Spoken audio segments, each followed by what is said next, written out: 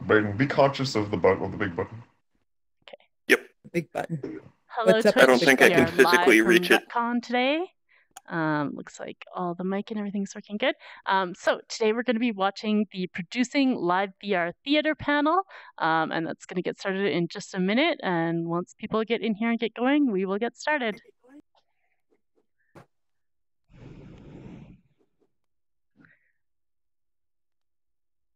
Leave to the streamer cam. Hello, stream cam. It can't see you right now because it's facing the wrong way.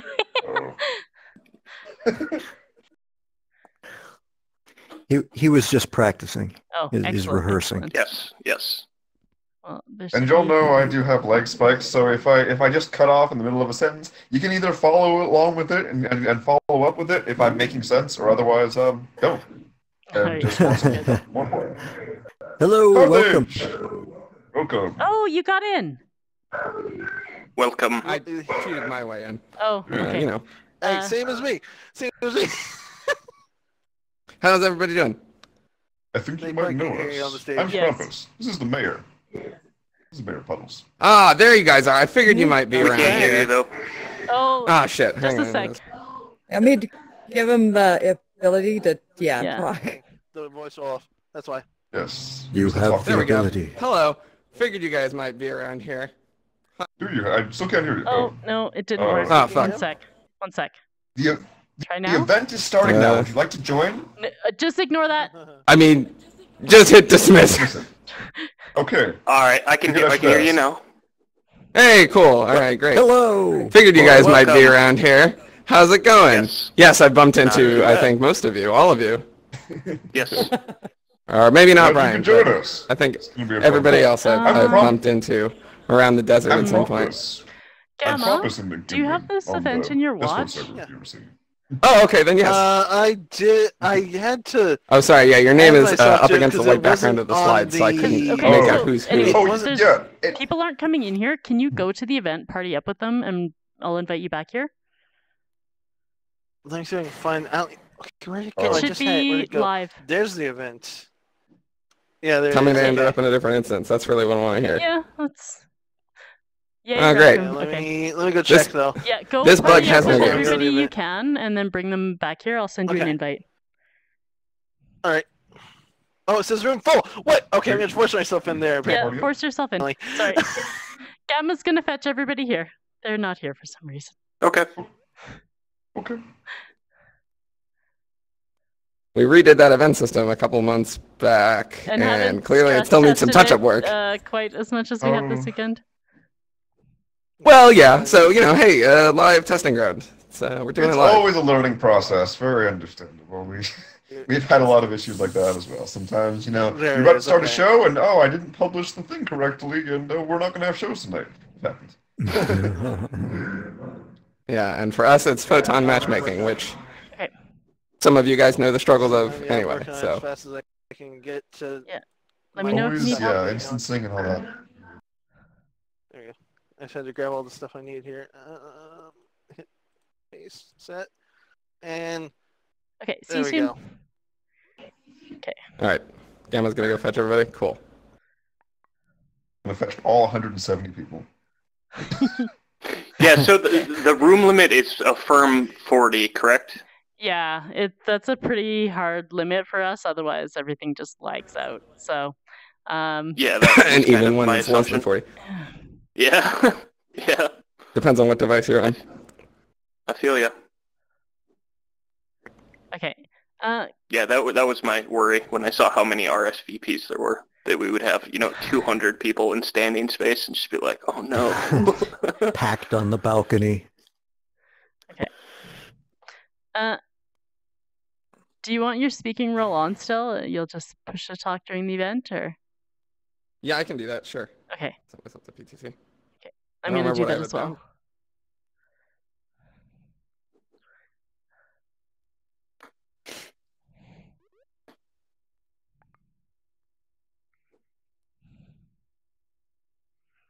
All right. Boy, that fire's a crackling, Brian. Yeah, I could remove it if you don't like the sound, but I don't know. I think it's kind of pleasant. Oh no, I want to cook s'mores. That's what I want to do. adds a certain amount of ambiance and isn't quite as loud as the crowd sounds. Crowd sounds are a little Yes. loud.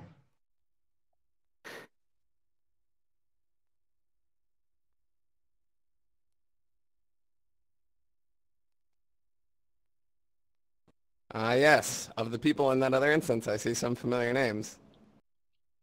Oh, We got a I vapor was duct. gonna mention you can change your display name if you want to your actual name. It's in the settings, and you go to the gear icon in the top right hand corner, and then it's under it's not there actually. It's not there. It's if you hit your profile button in the top left of the main menu. Ah, here comes everybody. Excellent. I Oh, got it's in everyone I could the get. upper left hand corner. Got everyone if I you go could below get.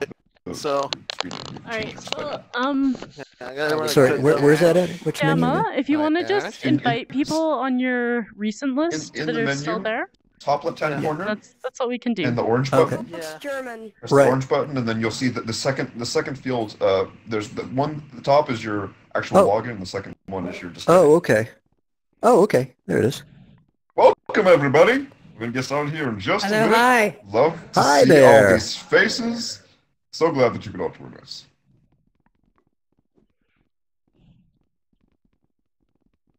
Oh, lordy. That's too much. No, I didn't try. It was too much.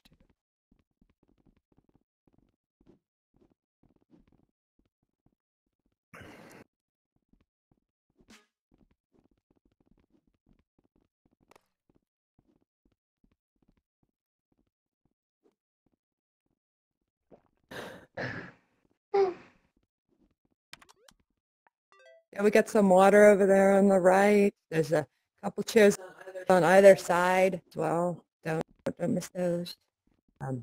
Yes, if you need refreshments, there are bottles of water in the back. They do refresh, so you can all enjoy them. There's not a scarcity Repeat of water. if necessary. There you go.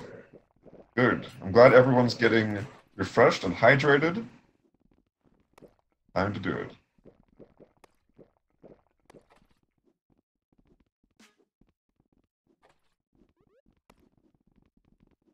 Hello.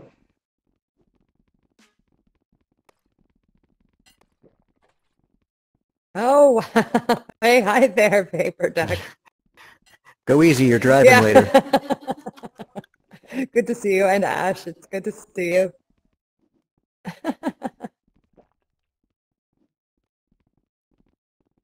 What is that you're sending us? What is that? We haven't even said anything yet, and they're already throwing things at us. Oh, no. No, it's a You got a gift. picture? It's pictures. Oh. Oh, it's Polaroid. Yeah.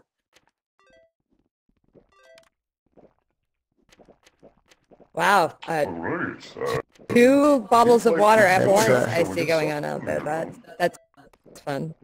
I like how it looks like popcorn coming Do you out. think this is all the people that can fit in here, or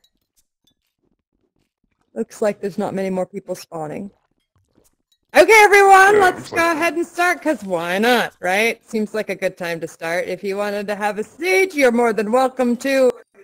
And if you want to just drink water, that's fine. I will go ahead and talk lots. I'm the moderator. My name is Deirdre. Like you can read my name, Deirdre. Nice to meet you. And Dude, you sound a bit like wondering. you're coming through your sound's a little off. Can you change something in your sound settings? I sound a You, little you might be off. a bit muted, Deirdre. Oh dear. Well, I can certainly talk louder. That's something that's easy for me to do. But yeah, there's an audio settings. Let me just switch my audio settings to microphone, voice pitch, voices you can hear. I have it Look, on. the audience says it sounds fine. No, they can hear. I guess it's just me. All right. I think You the can hear? audience All right. fine. Well, I will also talk very loud because this is something I can do. So, hello. Have you ever wondered about the power of VR to create live theatrical performances? VR is a perfect environment for creating immersive theater, and it can also be used for be used for more traditional proscenium theater, of course, one where a potentially global audience can attend, where performers aren't limited to geographical locations, and in the current environment of the world, it can be done safely. That's right. We are VR theater creators. We just recently closed our production of Para for the Halloween season. Para was a 20-minute live VR theatrical production hosted in VR chat. We are currently working on our holiday show, Krampusnacht, which will be hosted in VR chat and will open on December 19th. Tickets are currently available at Ticketleap. We're even offering a little discount for all of you Rec Room attendees here for this production. So, welcome. We are going to be discussing both acting and producing in VR and how that can be done on social platforms like Rec Room or others. Okay? Hello, my name is Deirdre Lyons. I will be moderating. I will do my introduction first, and then I will introduce the other panelists here. I've been working in immersive theater in Los Angeles for a super long time, and then I started doing VR. First did 2 VR films, and then I moved on to joining the ensemble cast of The Underpresents, a time and mind-bending immersive theater experience in VR that won Best VR Experience of the Year at the VR Awards, as well as a Shakespearean production from the same studio, Tender Claws, called The Underpresents Tempest, a live, part scripted, part improvised, immersive experience that audiences attended from home using a virtual reality headset. Winner of the Best Narrative Experience at the Raindance Film Festival. I was also a principal in Finding Pandora X by Double I Studios. Winner of Best Immersive Experience in the Venice VR Expanded, the official virtual reality competition section of the 77th Venice International Film Festival, and I am currently co-producing and directing and acting in Para, an immersive horror experience. Sorry, that was what we did, and then I will be helping with our next production, Krampusnacht. Yay! Okay. So over at the far end is Stephen Butchko. Would you please go ahead and wave? Stephen Butchko grew up in the Northwest and developed a love for performing when he was 11 years old. He received his bachelor's degree in theater at Western Washington University and moved to Seattle after graduation, where he worked in and around theater until moving to Los Angeles with his new girlfriend, Deirdre Lyons, that's me. Together, through the years, they performed on theater stages and film sets and learned the nuts and bolts of producing in both mediums. In December of 2019, the two of them, we both auditioned for Tender Claws of the Tempest, but unfortunately a competing job kept Steve from performing in virtual reality until the recent pandemic changed everything. Sadly, opportunities for performing in real life have been cut short, but Steve is happy to be now producing and performing again with his wife, that's me, Deirdre Lyons, within this exciting and challenging new world of VR. Hello, hello, hello. And then next to him is Brian Tull, who is the creator, the mastermind of both Para and Krampusnacht. Producer, director, world-bending, and this year playing Krampus himself, Brian is film and theater critic at HorrorBuzz.com, specializing in immersive theater and VR. He also helps organize the yearly short film festival Horror Buzz that has been running at the Midsummer Scream Horror Convention in Long Beach since 2017. He's also a longtime VR enthusiast who's been dreaming and tinkering in VR since the days of the early Oculus development kits. What? I know. And then over here, we've got Braden Roy. He is the writer and producer of Paris and Krampusnacht, majored in film production with minors in computer science and fine art at Minnesota State University Moorhead, while his day job is system and network administration along with web development and graphic design. He has a background in illustration, marketing, music production, game design, and development. Let's all raise our hands for all of these crazy cats here, huh? Woohoo! I know. Absolutely. Oh, and before we move on, we should have a shout out to Mama Monkey, your community manager, who is assisting us with the screen share here and has been very, very helpful in setting up this this panel. Thank you, Mama Monkey. Mama Monkey in the back and over there on the balcony. Woo woo! All right, so shall we get down to it? Let's start with just some short questions about what inspired you to get into VR in the first place, and which came first for each of you, performing or producing in VR or viewing a performance in VR. Let me start with you, Braden. I suppose my interest in VR kind of predates it being mainstream in so much that it is now. It was always the next big thing. When a console would come out, going way back, it was always, well, what comes next? Well, it's got to be VR, right? Like, that's what all these TV shows and movies and books, it always allude to that. But from there, it kind of just snowballed. I saw Oculus Rift go up on Kickstarter, back that, followed that, just kind of rode the wave since then. And in terms of what my first experience with live VR experiences go, my first real go was The Under Presents, where I was a participant in the audience as a player, which then kind of snowballed from there. Nice. Brian? Well, my first introduction to theater came through haunted houses. I've been a fan of haunted houses for forever. Then I started writing for Horror Buzz, and I eventually got some invites to go and cover certain immersive theater productions. If anyone doesn't know what that is, immersive theater productions are essentially theatrical productions without a proscenium, without a stage. You're brought up on the stage with all the actors, and you sort of mingle amongst them, and you're able to interact with them. So I got the bug for that, got to see a lot of wonderful shows, that Deirdre was involved with, and then, like Braden, I get this notification that The Under Presents is coming, and it's brought together a bunch of people from the immersive theater community that I really enjoy, and it's happening in VR, which is something that I had been getting into around that same time, and then that was just amazing, and I invested a huge amount of time into that.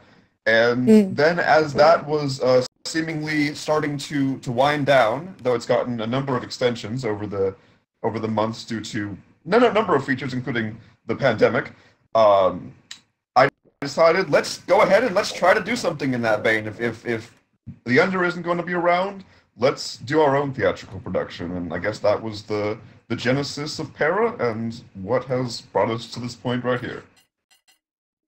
Steve? I'm fairly new to VR, actually. My first experience was, I believe it was, a couple of years ago, Deirdre and I bought tickets to an immersive VR event here in California called Chained, which some of our acting friends were in, and it was pretty amazing. After that, we eventually, through Deirdre's immersive contacts, were given an opportunity to audition, as she read in my biographical information, audition for Tender Claws for The Under, and sadly I couldn't do it, but I was around a lot when, as Deirdre has, learned more and performed more in VR, and then here comes along Brian and Braden. And I jumped on, and here I am. It's a pretty magical platform to be performing in. Let's get into a little bit of the nuts and bolts of things. So is it hard to produce in VR? What are the pros and cons of producing in VR? And I'd kind of like to do this more of as a conversation. So Brian, why don't you start this out, and then anybody else wants to jump in as more of a conversation, and we'll just take this a go. I would say it's generally not very hard. Well, it is and it isn't. Of course, if you have to produce your own props, it can be somewhat overwhelming, but that can be said for any theatrical production. If you have to make your own props, that can take some time. Luckily, there is the Unity Asset Store, especially for the work we do in VR chat. We're able to purchase things for often relatively low amounts of money and make use of the work that other people have done up to this point and just sort of adapt those things to our needs. I would say the biggest struggle is that the reality and the physics of the world are not as you would expect them to be. You know, if you can turn the collision off on something or don't remember to put it on, and people will start walking through walls, people can fall through areas in the floor that you didn't even know had gaps, certain things involving with your scripting that would otherwise, mechanical lights and electronics that would work normally and predictably in a traditional theatrical production may not work every day as you expect them to in a virtual production, as things just have a lot more of an opportunity to go wrong. But in terms of producing in VR versus producing in real life, I would say producing in VR is much simpler.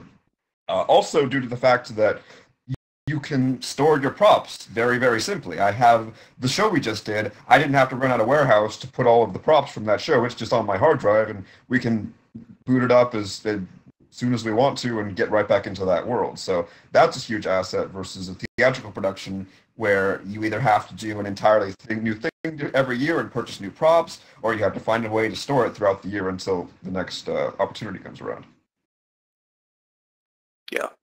Yeah, I find that, like, one of the big stumbling points has been the fact that while the tools have been made available to everyone through different platforms like Rec Room and VR Chat and AltSpace, that the things that we're doing and a lot of other things that other people are doing were kind of unanticipated just due to the nature of all the different directions you could possibly go. So at every turn, we're kind of running into different things.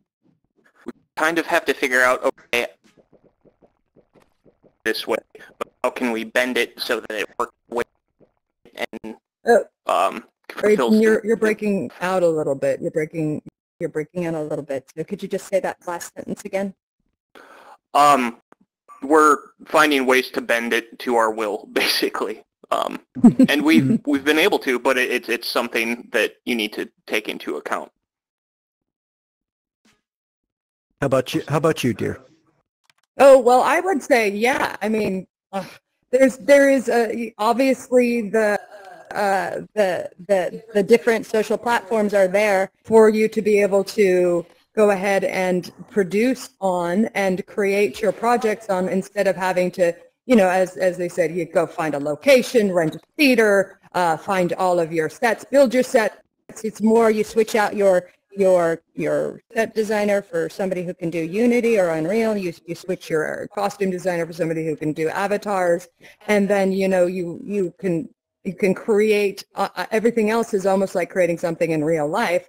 So there's lots of opportunities, I think, for people to get out there and do it. I mean, there's certainly still some of the same logistics. Like, you still want to get, if you're going to do a ticketing platform, you still got to get that set up. You still got to do the same thing with press releases and all of that stuff, depending on how big you want to go. And then you have to get a time commitment from you and your actors or your tech people that they're going to be available. So there's a lot of organization and producing in that, but it is actually, in my opinion, easier than in real life.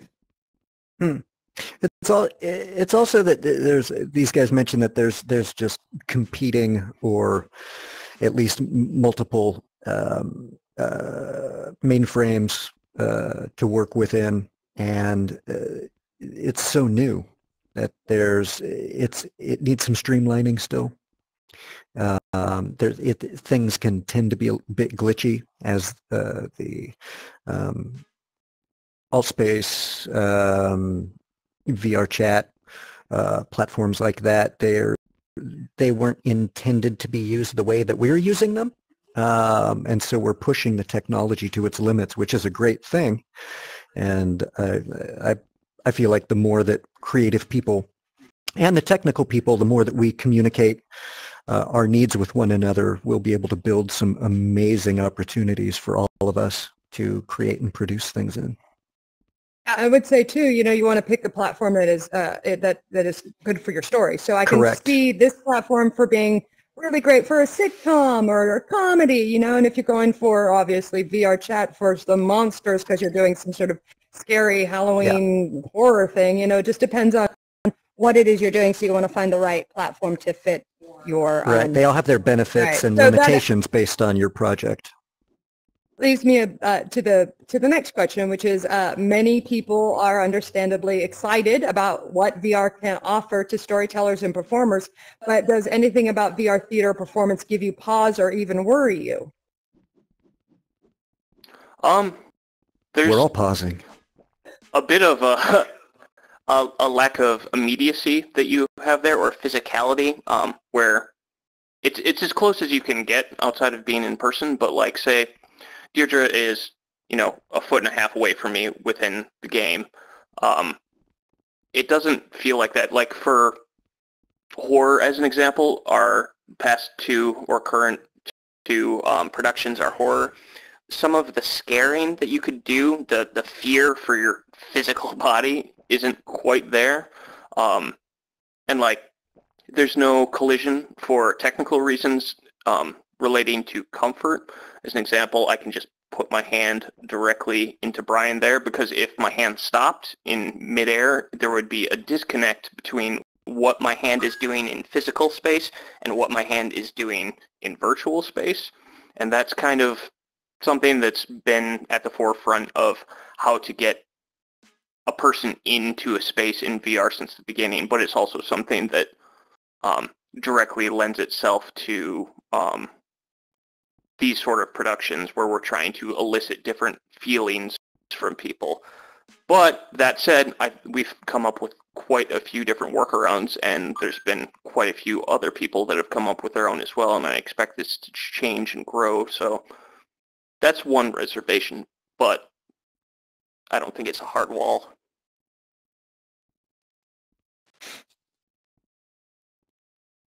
In VR as well, from a performing aspect, there's a certain amount of context that's lost because we don't have the ability to communicate with our body language subtly like we would in the physical world. Braden was talking about the close proximity to Deirdre, and we just don't have those subtle communication devices that we have with our bodies naturally in life. So we have to find workarounds for those.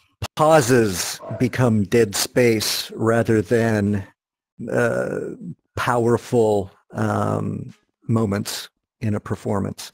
So we've got to find workarounds with movements, using our voices to cover some of that.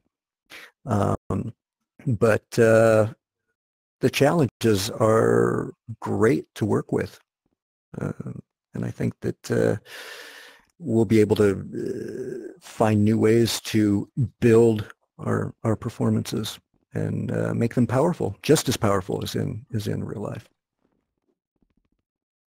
Hey. Excuse me. Yes, if I could get in on that. Apologies, I do have some performance issues currently. I would say not so much reservation as an adaptation, but there is a certain degree of unpredictability in the audience. You cannot suspect that the audience will do the same things that they will do in a physical space. One thing that particularly sticks out is I'm really used to going through haunted houses. And we had a haunted house experience, but in haunted houses, people will almost never go back. They will never go back to a previous area that they were in. They understand that there's a linear path through this experience and that they have to go forward. They don't do that necessarily in VR. There is just, for whatever reason, there is just more of this feeling of, I'm just going to go in the other direction if I see something that scares me. And just generally, people will do things in a way that you do not suspect that they will in a physical space. So it's not so much a problem as it is, excuse the dog, a reservation. Where's the dog? He's a vocal one. Yes, but it's an adaptation that's required to learn how people interact in VR versus in a physical space. Yeah, I would add that is one of the dangers of working in VR is the outside world coming into your virtual world. So it's one of the things that you kind of have to be aware of, like phone calls and, door knocks and dogs barking. It's certainly something I have to make sure the cats are fed before I go into VR shows and stuff. It's one of those things that you do contend with. Are there some story genres or elements that particularly fit in VR well? For example, is VR more appropriate for a comedy versus a drama because of its more cartoon-like imagery? What are your thoughts? Anyone? Go ahead, Brian. Brian, go ahead. You look like you're ready. Sorry. Maybe not. Maybe Let's try Braden. Let's go with Braden. Braden, he's feeding the dog. Depends on the platform, really. Excuse me. Sorry, I just wanted you to repeat that question because I couldn't hear Deirdre very well. Oh, of course. Yes, of course. Are there more? Are there some story genres or elements that particularly fit into VR well? So, for example, is VR more suited for comedy versus drama because of its cartoon-like imagery? Yeah. So I think that there are certain things that do work better. Anything where you can leverage that magicalness and that ability to alter the world around you. I think for horror, for fantasy, for anything that has that surreal element, like for instance, we're doing a thing in this current show where you enter in a space and then suddenly another space appears around you that did not exist when you first entered, and then you leave through a space and then you're in a different area. Anything where you have to leverage that surrealism and break those rules, anything that can benefit from that, does succeed well in VR, I think. And then, of course, the problem is whenever you have to have that physical connection, as Braden was referring to, which is a thing in pretty much any form of theater or performance. It's a thing in horror because you want to feel like you're physically in that space with that monster that's able to intimidate you, and we do struggle to get that same level of physicality in something that's scary.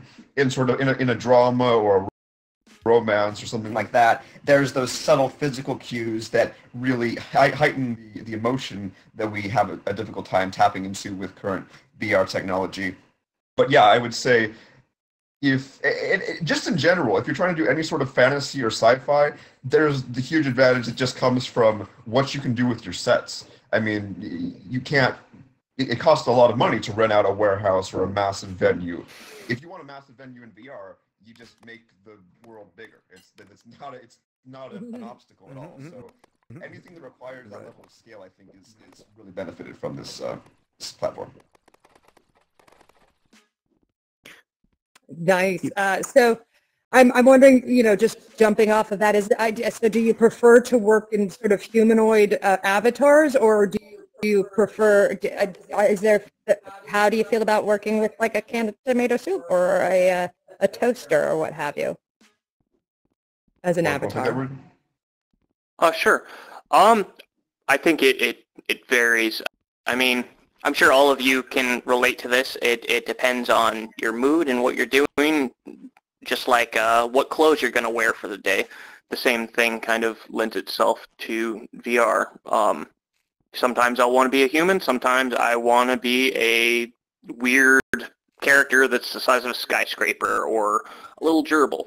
And how that translates to theater and VR comes down to, I guess, how far you want to bend things, what space you want your audience to inhabit, and what perspective you want them to have. I mean, there's nothing to stop us from, say, letting one of our audience members be a literal giant for a scene, where within the context of the story, they're a giant, or they're small, or they're a little goblin, or whatever. But, yeah, just depends. What kind of opportunities do you see to produce or to act in VR? What kind of opportunities are there? I'm going to throw this one to Brian. Oh, okay. I would say that they're fantastic, especially because of that ability to inhabit whatever avatar you want to be. And you don't have it in VR chat. You even have the ability to modulate your voices here, so you can even adjust that element of yourself. Whereas typically in theater, you kind of have to be who you are. If you physically do not fit the role, then a lot of times you'll lose out on that role even if you could do it, because you're just not physically what they need, and that's what you can be outside of a elaborate costume. And in terms of the possibilities of interacting with different avatar types, I would actually reference a live immersive show that I did called "I Want to Live in Your Mouth." I didn't do it. I went to it. But in that you had puppets, and you had puppets that were speaking to you, and that was just a very interesting experience.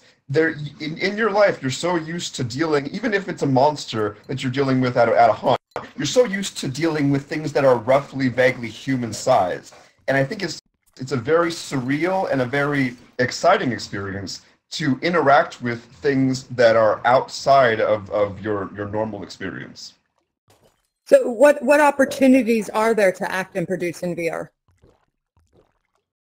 Well, I think if we're talking about the opportunities for actors are essentially endless. It's whatever you can do with your voice, you can do. And even, like I said, even in this platform, you can modulate your voice. So even if your voice can't be the character that you're looking to be, you can still be that character. So the options for actors are essentially endless. For producing, again, essentially endless. There's a very minimal barrier to entry for purchasing props. So if you need space stations, you need scary houses, you need ghosts, you need monsters, those are all available on the asset store for $10, $15, $20. If you needed to put all that together in a real immersive show, you're looking at hundreds or thousands of dollars. So I think that the only limitations are what is allowed on the platform and the limits of your creativity. So I think anyone can potentially be a immersive theater producer if they just have a creative idea and they have actors that are willing to work with them, which actors are willing to work right now. If you didn't know, there's a pandemic happening and a lot of the stuff shut down, so they're more willing to act right now if you just reach out to them. There's some Facebook groups, so it's a very easy industry to get into right now, I'd say. Who would be the audience for VR performances? Who is the audience? Potentially Ready? anyone, so long as someone has access to a headset, which we have a minimal level role there. However, I think that will take care of itself in time, especially with things like the Quest 2 and its lower price. But anyone, anywhere, and that's one of the great advantages, is there's no physical boundaries for production, where previously what we're putting together would be kind of exclusively centered in some of the bigger metropolitan areas, whether it's East Coast, West Coast, Chicago, London, etc. Now anyone can join in. It's just a matter of time before having a headset becomes as ubiquitous as having, a computer at your house or a smartphone.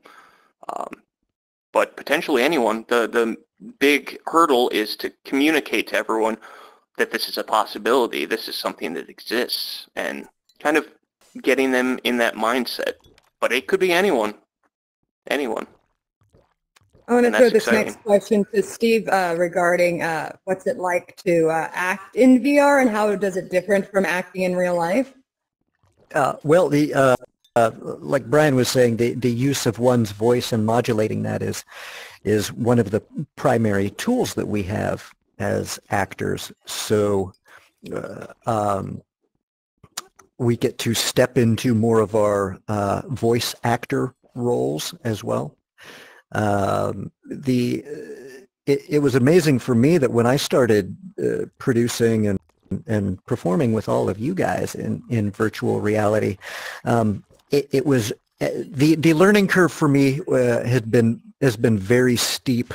Very early on. I found that physically what I'm doing is I have a headset on with an earpiece in one ear. We are on the Discord on our phones with a wireless earpiece in the other ear so that we can talk to each other outside of the world. And so we're not distracting the audience, or we need to pass information along to one another outside of the show, and learn a script, learn the blocking like we would in real life, and then also deal with the technical issues of being in VR. It's been tremendous. It's like having a lot of balls in the air to juggle, learn how to juggle at one time. And I've also found that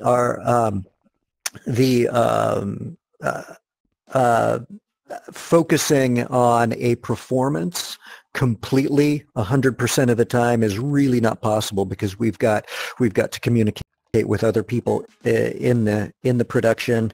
Sometimes things freeze up, sometimes they go down, sometimes we have to make adjustments technically, but it's really been quite an amazing experience thus far. I've also learned that because of, as I mentioned earlier, that there is a loss of the ability to communicate non-verbally as effectively as in the physical world, that going back and looking at old classic plays like Greek plays where they used masks and kabuki theater, as well as studying puppeteers, specifically marionetting, is very helpful in watching how those performers use their tools, be it their own bodies or the marionettes, to evoke really quite compelling performances can also be helpful. When I rehearse, I try to find worlds where there are mirrors, where I can work with the avatar as I'm learning the script and find out what works the best as far as communicating what the character's needs are. How about you? I actually wanted to move on to the future of VR. If we're going to look down like maybe 3 to 5 years, Brian, what do you see in the future of VR as a performance? I'm really excited about producing on a lot of different levels. I think that's something I really want to look for in the future. I mean, technologically, of course, there's going to be massive improvements on that end. We don't really have much to say about that. Haptics would be wonderful. Facial tracking, easier access to full body tracking would, of course, allow us to have a greater degree of expressiveness. But I also think we need to look at, especially because the audience isn't quite what it would be in real life at the moment, though it potentially has the opportunity to be much larger. We need to look at multiple different avenues of performance, because you can have these large sweeping performances and maybe your audience will come out once or twice to see them, but you only have an audience that's so big because you're this niche within this niche. Your performance within VR, and not everyone's into live theatrical performance, not everyone has a VR headset, so you have to make the most of the audience that you have. And I think the way you do that is by having performances on all of these different platforms and having solo actor performances that might be 10, 15 minutes long that people will want to go to multiple times per week potentially, and just make that part of their lifestyle. And then you can have these larger performances that are these things that people might go to once a month, once every couple of months. But I think that's something that I'm very excited about, is an ecosystem of immersive performance that caters to all sorts of different audiences and all different levels. Lovely. I think what I'd like to do now is take some questions from the audience. Well, let me come on down there. We brandish your lightsaber. And talk to you all about what it is that you want to know about this. I'm going to jump on over to this side, and I'm going to take this, and I'm going to see if this works. Hi, go ahead and talk and ask a question there, Firebird 27. Yeah, I think so. This is not a microphone. It's supposed to allow you to talk, so please I think I can hear you, so go ahead and ask your question. About your game, Krampus, how long do you think it'll take to make, like, the whole game? We are looking to have... Yeah, Krampusnacht, our new show, will be in December, should be. Actually, I think we've already published. The tickets are out, so yeah, actually, I think we can announce that December 19th, I want to say, is when you'll be able to attend our show. So, yeah, and that'll be going out throughout Christmas, and... Yeah, it's a preview show on the 18th, and then the 19th and 20th, and then the following weekend. No, it's not really a game. It's more of a theatrical production, though. Like a show, right? Yeah, like a show. But you get to be a part of it. Did you mean more how long it took us to create it? Yes. I think we started pre-production about a month ago, give or take. Yeah, roughly something like that. Yeah. There was murmuring and chattering during Para, which happened throughout Halloween. So we were already discussing things and getting in the pre-production phase around that time. But major production started around the beginning of November, and we're still in the middle of it, but we're getting through that, and it'll be ready to go probably around the middle of December. Yeah, we were up against the gun with these two projects because they are holiday specific, and that's when we started all of this. So presumably after Krampusnacht, future productions we will be able to develop over a longer period of time and expand them, make them a little bigger and better, and then hopefully come back to the previous ones and fix them up and make them bigger and better. Although I'm gonna go ahead and go to Run here, Ruins Thunder Cover. Go ahead and ask your question. Let's see if that unmutes you. Okay, can you hear me? Oh, yes, I can. Go ahead, ask. Okay. Do you guys wish to inspire people to do the same thing that y'all are doing, to expand what y'all are doing as a whole thing, so that way it actually is a professional business? I think that's kind of the plan, but we're going one step at a time to see where we can take it. The big thing is we need to raise awareness that this is a thing that exists so that we can build our audience, because without the audience, we, are just screaming into the void. But ideally, once we have more awareness and people know, okay, this is an immersive thing where I'm, as an audience member, not just setting out in a crowd, but I'm transported into the story where I'm actually a part of the story with live actors, and getting that information across to people and getting them into experiences where they can really wrap their mind around what that is the first big step. But going forward from there, we'll have to take it by year, but hopefully it will continue to expand.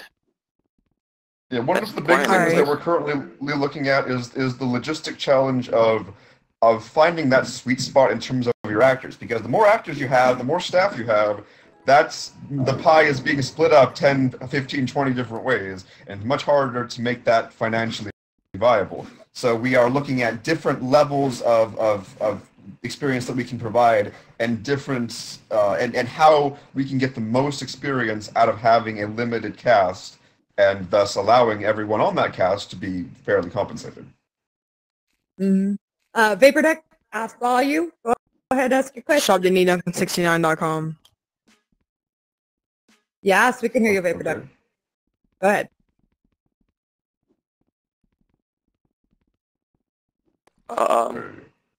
I can't hear.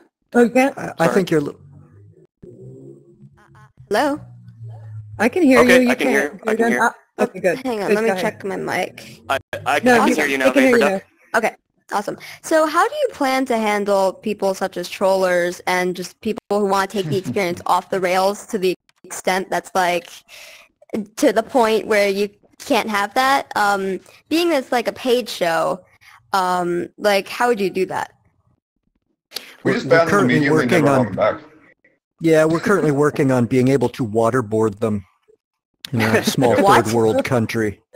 No. No, What? it's completely serious. It's a joke. It depends. It depends on the platform and what tools are at your disposal. Ideally, it shouldn't be too much of an issue. I think a big thing that we'll run into is people being new to these sort of experiences and not really knowing what is expected from them in terms of their role. So as cast and crew, it's kind of our duty to make sure that we first off build it in a way where we're organically communicating that to the audience, what this is, what their role is, and then if someone steps out of line and goes somewhere they're not supposed to, we're able to kind of wrangle them in and push them back to what they're supposed to be doing. Now, granted, there's always going to be the risk that someone's going to, willingly pay money for a ticket with the sole intention of getting in there and causing trouble. And depending on the platform, there's different tools. Usually there's the option to warn a player or to kick a player, in which case, depending on what happened, they may get a refund, they may get a second shot, or maybe that's just the end of it because they had caused too much issue. It's really a case-by-case sort of thing, because human behavior is an entire spectrum of different things. So it's really case-by-case. Awesome, yeah, if anyone's looking to actually produce a show, I would recommend, probably, in most cases, you will want to refund people. Even if someone is causing causing havoc and did justifiably get kicked, you generally want to maintain a good rapport with people and a good positive reception. So I would recommend whenever possible to just, if someone has to get kicked out for whatever reason, refund them their money and, maintain a cordial relationship. Awesome. I do have another Banana question Boy? if we do have enough time. Oh, no, we don't. I got to move on to a couple other people, but if I can Okay, get no Banana problem. Boy, I saw you with your hand up. He's got a lot. I've got a lot of hands up. I'm going to do 3 more questions, and then we'll wrap this up because it is only supposed to be an hour, okay? So, Banana Boy, if you can go ahead and ask a question. I need to do this. Oh, I guess I don't. Is it working? I can't hear. Okay. Try it again. Hear me? I think I can hear you now. Okay. Okay, so how long did it take you for like all of you to meet and do this live show? I mean, we kind of talked about that a little bit. In terms of meeting, I mean, Brian met these guys a while ago, and I met Deirdre through the under sort of over the course of a year. But in terms of production, I mean, it's all come together pretty quick. When did we start Para exactly? This was Well, we right started, before Halloween. Early mid-September. Yeah, we started talking about it in early September, but yeah, around mid-September was probably where it really got into full gear. Yeah. So yeah, it hasn't been very long. Yeah, we pretty much that all answer your question? properly met in the under. Yeah. Does that answer your question? Yeah? Good, good. All right, go ahead, T-Magic. Oh, well, welcome. So, sorry, that was good. Quiet. Right again. What is the show going to be about? It's about Krampus. It's about the origin of Krampus, and you get to experience being a naughty child and having Krampus on your heels, looking to put you in his sack, and you get to hear about how he came about and the lore, and you get to enjoy the wonderful snowy Alps of Austria. The relationship do you know who between Krampus him is? and I think I know who that he is. It's sort of the opposite of Krampus Santa is sort Claus. of, yes, he's the Christmas devil. Naughty children get put in his sack or imprisoned or whatever the local village likes to do to scare their children. So, yeah. And then a Jolly Shadow. You've been waiting a while. What are some of like the major roadblocks and some of the major problems you have experienced with trying to create live shows on VR? That's a great question. Well, I would think my major issue is that I have no idea what I'm doing. That's not true. Creating a show, and I'm like, yeah, we'll figure it out. But I've learned by doing, and this next show is feeling a lot smoother and it's coming along a lot better than the previous show. Yeah, you just have to learn about the idiosyncrasies and the strangeness of VR and the problems you're likely to have and how to best overcome those hurdles and how to, you're not going to completely pave over everything and completely smooth out the experience, but how best when you do run into problems to address those things. And I think that just comes from experience. Yep, absolutely. Yeah, in a lot of other different fields, there's going to be people that came before you that kind of laid out the roadmap, and to a certain extent there has been here, but in a lot of different ways we kind of have to pave our own path forward, which is a bit more difficult, but it's also pretty cool that we have the privilege of setting that precedent. So hopefully future people who are creating things will be able to look to us and others like us and kind of have a path help to each other follow. out.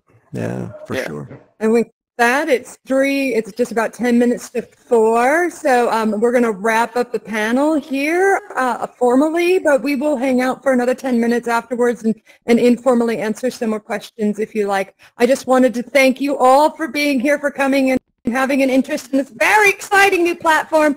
Yes, Krampus Nuts will be opening for previews on the 18th, and we'll have the 19th and 20th live shows. The following weekend we'll have have shows, and there is a code there, Rec Room, all lowercase, all one word, that'll give you 25% off a show. There are several live actors in the show, so it is more of an experience than a game. It's a live theatrical production, and with this and a fairly intimate audience, not too many, about 6 audience members, so it should be a lot of fun, and we hope to see all of you there. Thank you. Thanks, everybody. Absolutely. Really appreciate Thank you it. all so much for coming out. Hope to see you at the show or the next one.